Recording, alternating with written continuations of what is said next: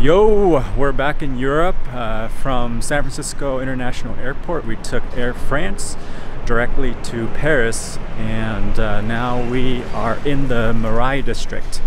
And our first meal in Paris was at Robert at Louise. It's basically a steakhouse, and we got the ribeye steak and also the duck breast with honey sauce. We also got the snails.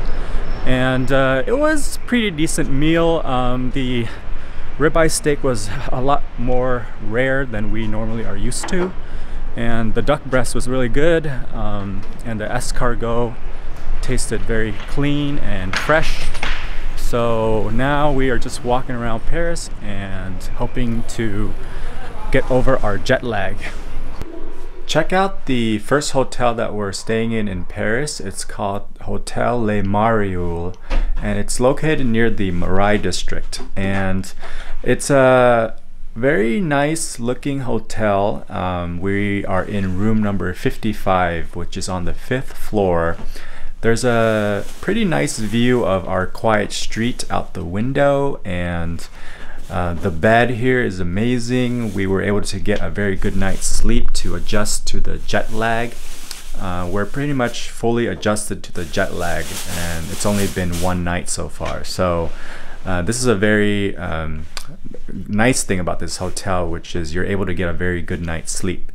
However, the rooms are very small. They're about 170 square feet, which is around, I think around 16 square meters or so. And we're constantly bumping into each other inside of the room. But otherwise, you know, everything else is nice about this hotel. The shower is nice. The bathroom is a decent size. And we're gonna go get breakfast here in about 30 minutes, and hopefully the breakfast here is also good. We're planning to stay here for another 2 nights, and then we're gonna move to a hotel called Hotel des Arts in the Montmartre district. And so that hotel is actually supposed to be even smaller. So I think the lifestyle in Paris is kind of get outside and don't really stay inside. So a lot of the rooms here are very small. The breakfast was very good. It's pretty typical of a European hotel breakfast, but it was very clean and all the food was very good. What we love about Paris so far is that it's very clean. It's a lot cleaner than Rome, and the buildings are very beautiful, especially when the sun is out and the sun is hitting the buildings and the trees and the leaves and everything. Everything looks very colorful. The colors are vibrant and very soothing. Paris is a lot more interesting to walk around than in Barcelona, because the streets here are more, there's a lot of more diagonal streets rather than square and rectangular streets. So you're walking through a lot of interesting alleyways and small streets. It's the end of May, so the weather right now is fantastic. It's sunny and it's perfect for walking. There's not that many homeless people here, but there's still a few in certain areas. You may notice that a lot of these videos are very fast-paced. I'm talking very fast because our memory card is very limited and we're trying to make the most out of it. Through Jardin du Plantes, and it's a very peaceful garden. It's a nice walk and we're enjoying our time here, so we recommend it. One of the biggest challenges for me so far is finding a restroom in Paris. We're walking around for about an hour and a half now, and we haven't really run across any public restrooms. We're walking through the Jardin du Luxembourg. It's a bigger garden than Jardin du Plantes. There's a lot of places to sit down and just enjoy the sounds and the sights of the garden, which is very beautiful. Some of the sidewalks in Paris are pretty narrow, so you do have to watch out for the cars moving on your right. There's definitely something special about the Paris sunlight in late May. The sun at noontime is still very golden and it has a very pleasing color and cast to it. We just had lunch at De La Tour. It's a restaurant near the Eiffel Tower. We got the the formula menu and then also an extra main dish.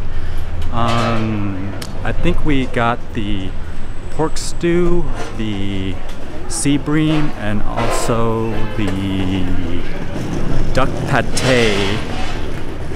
So all of the dishes were very good. I think this is one of the best meals I've had in Paris so far.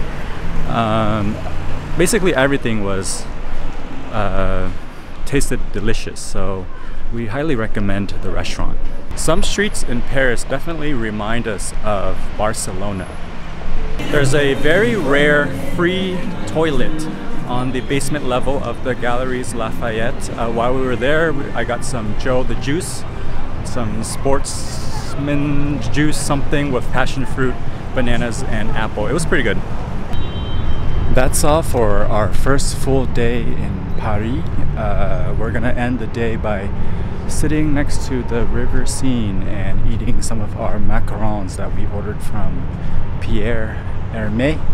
We got the passion fruit, the shisho leaf, the chocolate, and also one with a rose. So hopefully they're good. The macarons from Pierre Hermé were pretty good. They were worth the 10 euros that we paid for 4 of them. I think the most interesting flavor was the shisho leaf flavor. So the other ones were pretty normal tasting. So on our first full day in Paris, we broke our all-time record for the number of steps. We walked over 35,000 steps today, which is about 16 miles. This morning we woke up and got some pastries and bakeries from the Boulangerie Utopie, which is right next to our hotel. So we got the croissant and a chocolate and cream pastry and also a lemon tart. We only ate the croissant so far and the croissant seems pretty good. I would say that it's not anything more special than what we can get in the Bay Area. So far the bakeries in Paris are okay, nothing special. So today we're going to be heading to the Versailles Palace. The train to Versailles this morning isn't working, so we're going to be taking the bus. It's a little bit less convenient, but hopefully it's a nice ride. So it turns out the train was working, so it was a nice short train ride to the Versailles Chateau. Now we're going to be walking for about 10 minutes to get to the palace. We just finished cruising around the rooms in the Chateau de Versailles. The rooms in the palace were nice, but I feel like a lot of it is a lot of ornamentation, and the rooms felt like a little bit too cluttered in terms of what there was in the room. There was no real feeling of like a coherent design. So the rooms I feel like aren't really worth it to visit. Right now we're walking in the garden and the garden seems very nice. We're gonna have a bike ride around the garden. Walking around Versailles, there's some classical opera music playing. I personally think it's kind of cheesy because it's fake. It's just through speakers, so I don't really like it that much. But we're on our way to get the bikes. To be honest, a lot of the Chateau de Versailles is kind of cheesy, so the music kind of fits in. We just finished our bike ride around the Chateau de Versailles. It's a great way of exploring the gardens because the garden is really big and you really need like a bike to ride around for about an hour to see everything and explore the canal and the different areas of the garden. So the bikes were about 9 euros per person per hour, and we think it was a very good deal. And we think that if we hadn't ridden the bike, it would be pretty boring to just walk around the garden forever. So we highly recommend it. There's a free part of the garden and then there's a paid part. The bike ride is in the free part of the garden, which is actually the biggest part of the garden. It doesn't have any like statues or anything or any buildings. It's just a canal and a bunch of trees. But it's a very nice bike ride. It's breezy and the weather today was amazing. There's a water show in the garden every Tuesday. The little houses around the garden are pretty boring, to be honest. Like the Petit Trianon, there was not much in there. It's similar to the regular palace, but not as extravagant. The Queen's Hamlet area is pretty nice though.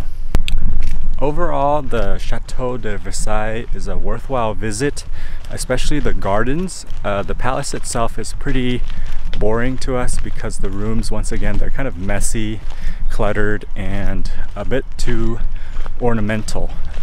So we do recommend the Chateau de Versailles, but mostly for the gardens. We just had dinner at Picotte. It's a restaurant right next to our hotel.